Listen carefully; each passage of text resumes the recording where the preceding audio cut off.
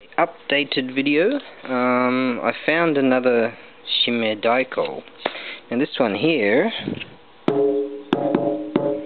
has one with a torn skin. So what I'm thinking of doing, it's a solid bodied piece.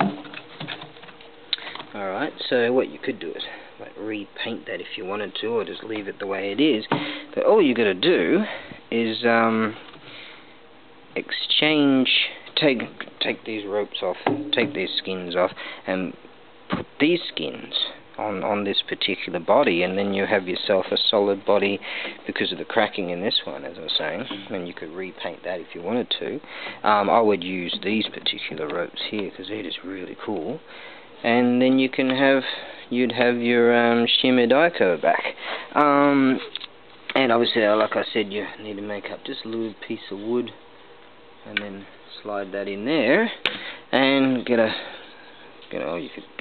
use that or get some better sticks, and you're good to go. So that's that.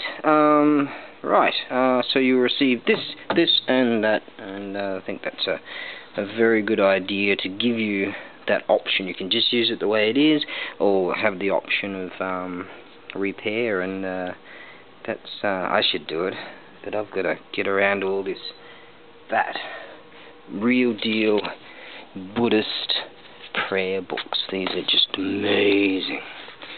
I'm gonna get around to listing those right now. Okay, so that's the updated video.